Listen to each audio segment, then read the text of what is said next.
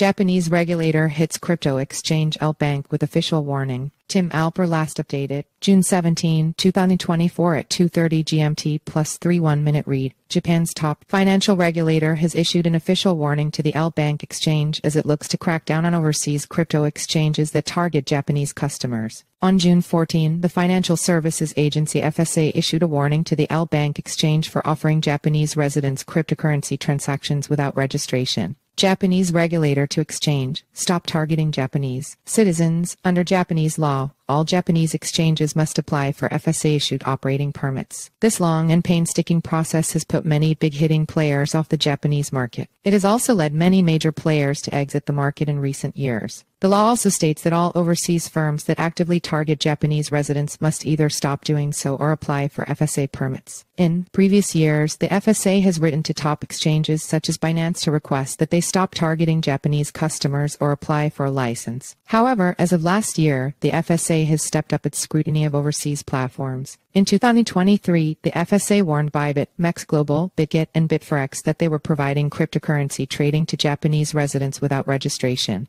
In its warning, which it published online on June 16, the FSA wrote, "We have issued a warning today regarding unregistered cryptocurrency exchange operators in accordance with the administrative guidelines on cryptocurrency exchange operator relations. LBank has conducted cryptocurrency exchange business with Japanese residents via the internet." The FSA raised questions about the platform, adding that LBank lacks a verifiable address and an identified CEO. Exchange offers JPY pairings. Japanese crypto regulation is arguably stricter than many of its international counterparts. Several high-profile crypto exchange hacks have rocked the nation. These include the Mt. Gox collapse of 2014 and the momentous 2018 hack on Coincheck. The latter of these two hacks in particular drove Tokyo to create the world's first comprehensive set of regulations policing domestic crypto exchanges. Per its website, LBank is headquartered in Indonesia. It also claims to have offices in the United States, the UAE, the British Virgin Islands, Canada, Lithuania, and Australia. The firm launched in 2015.